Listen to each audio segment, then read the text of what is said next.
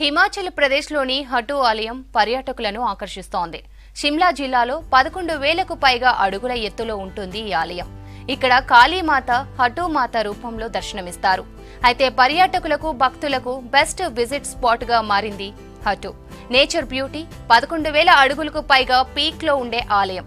ఆపై నవరాత్రుల సమయం కావడంతో అనేక మంది హటు ఆలయానికి వస్తున్నారు. ముందెన్నడూ లేనంత రద్దీ కనిపిస్తోంది. There was a lot of planning that we did before we came here. We have come to Narkanda so this is a total of 7 days trip, and we are trekking from Narkanda to this place, and it has been wonderful. And as far as COVID is concerned, once you are in the midst of mountains, and here, I mean, the way people are living here, you don't feel that there is something that like COVID that exists here. So it is a wonderful experience so far. हाँ जी sir, यहाँ मतलब यहाँ के जो local लोग हैं ना, उनकी बहुत आस्था है माता पे. मतलब यहाँ लोग सिर्फ नवरात्रे में नहीं, जेठ के महीने में भी बहुत लोग आते हैं. जो फर्स्ट जेठ का पहला रविवार होता है उसमें भी बहुत लोग आते हैं. नवरात्रों में तो पूरे 9 दिन बहुत भीड़ होती है, बहुत आस्था है लोगों में. मतलब यहाँ के लोग तो बहुत माता को मानते हैं.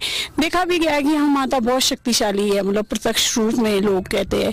तो हम तो मतलब हर साल आते ही है. मुझे यहाँ पे आके बहुत अच्छा लग रहा है, और जानते ही है सब लोग कि वायरस चल रहा है, इसलिए स्कूल बंद है. वैसे मुझे स्कूल की भी बहुत याद आ रही है. मतलब जैसे हम बाहर ऑलरेडी घूमते थे वैसे की भी बहुत आ रही है.